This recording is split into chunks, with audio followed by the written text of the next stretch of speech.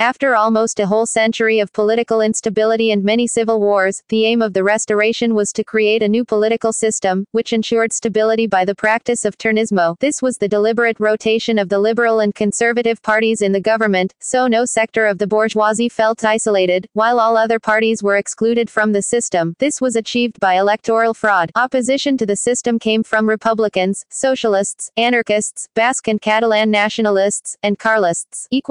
Reign of Alfonso XII and the regency of Maria Cristina, 1874–1898, The pronunciamiento by Martínez Campos established Alfonso XII as king, marking the end of the First Spanish Republic. After this, the Constitution of 1876 was written and enforced during the whole Restoration. This constitution established Spain as a constitutional monarchy with a bicameral legislature, Cortes Generales, consisting of an upper house, Senate, and a lower house, Congress of Deputies. This constitution gave the king the power to name senators and to revoke laws if he wanted to, and he was also given the title of Commander-in-Chief of the Army. These years were marked by economic prosperity. Spain's economy had fallen behind those of the other European countries, and during these years the modernization of the country took place on a large scale. On most fronts production was increased, supported by extreme protectionist measures. The two parties alternated in the government in a controlled process known as El Turno Pacífico. The Liberal Party was led by Sagasta and the Conservative Party by Cánovas del Castillo. The caciques, powerful local figures, were used to manipulate election results, and as a result resentment of the system slowly built up over time and important nationalist movements in Catalonia, Galicia and the Basque Country, as well as unions, started to form.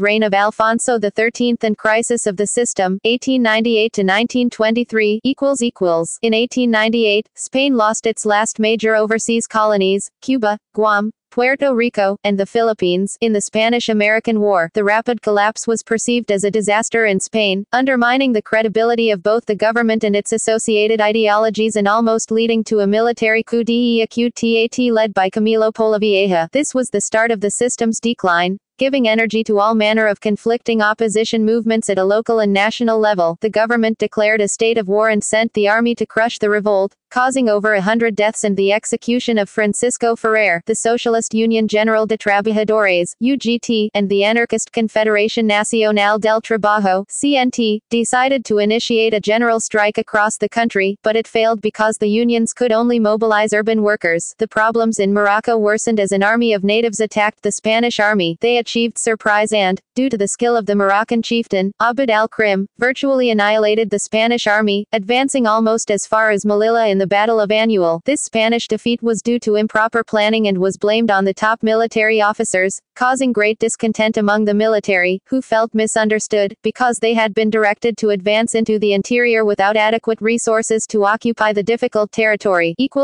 Dictatorship of Primo de Rivera, 1923–1930, The military discontent, the fear of anarchist terrorism or a proletarian revolution, and the rise of nationalist movements ultimately caused great agitation amongst the civilians and the military. On 13 September 1923, Miguel Primo de Rivera, Captain General of Catalonia, orchestrated a coup d'état, after issuing a manifesto blaming the problems of Spain on the parliamentary system. Alfonso XIII backed the general and named him prime minister. Primo de Rivera proceeded to suspend the constitution and assume absolute powers as a dictator. He created the Unión Patriótica Española, which was meant to be the sole legal party, abolishing all other parties. During this time, he greatly increased government spending on business and public services, which caused his government to go bankrupt. He lost the support of the military and faced serious health problems. Opposition to his regime was so great that Alfonso XIII stopped supporting him and forced him to resign in January 1930.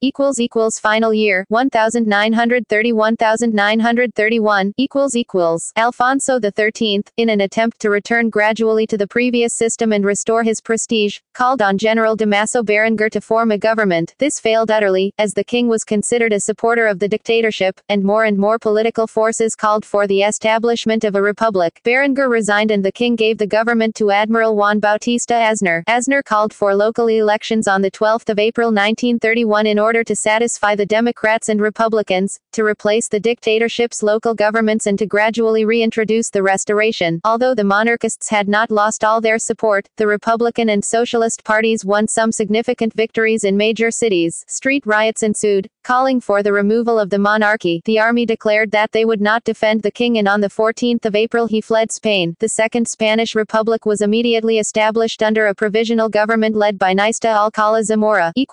Notes Bibliography Barton, Simon, A History of Spain, 2009, excerpt and text search. Beck, Earl Ray, Time of Triumphant Sorrow, Spanish Politics During the Reign of Alfonso XII, 1874–1885, 1979. Ben-Ami, Shlomo, The Dictatorship of Primo de Rivera, A Political Reassessment, Journal of Contemporary History, January 1977, Volume 12, Issue 1, pp. 65–84 and JSTOR. Carr, Raymond, ed. Spain, A History, 2001, excerpt and text search. Esdale, Charles J. Spain in the Liberal Age, From Constitution to Civil War, 1808–1939, 2000, excerpt and text search. Hall, Morgan C. Alfonso XIII and the Failure of the Liberal Monarchy in Spain, 1902–1923. Dissertation Abstracts International, 2003, Volume 64, Issue 6, p. 2220–2220. Payne Stanley G. Spanish Conservatism 1834–1923, Journal of Contemporary History, Volume 13, No. 4, October 1978,